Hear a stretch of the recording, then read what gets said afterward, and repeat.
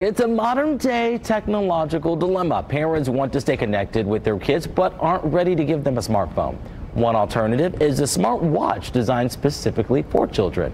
Consumer Reports has the lowdown on the high-tech watches that might be a perfect solution for you. If you're not ready to hand your kid their first feature-filled smartphone just yet, but want them to stay in touch as they grow more independent, you are not alone. So my kid was going to middle school, and I wanted to have some way for them to get in contact in the event of an emergency. I also like to be reassured that I can track their location and see where they are. That's why some parents are turning to smartwatches instead of phones.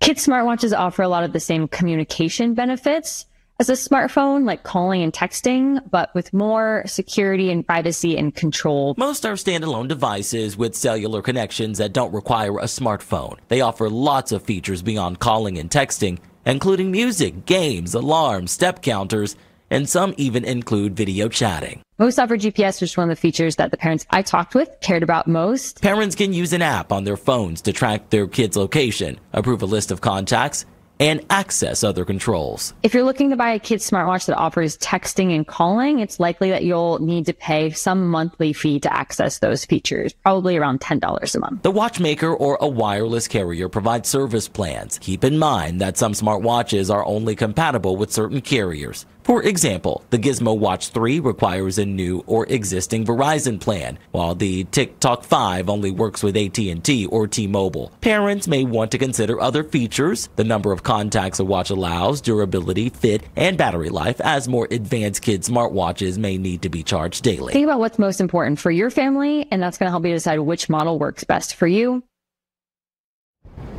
And you may also want to look for a smartwatch with quiet mode that can be turned on during school hours. CR says you should also check to see if smartwatches are allowed in your children's school before you buy one.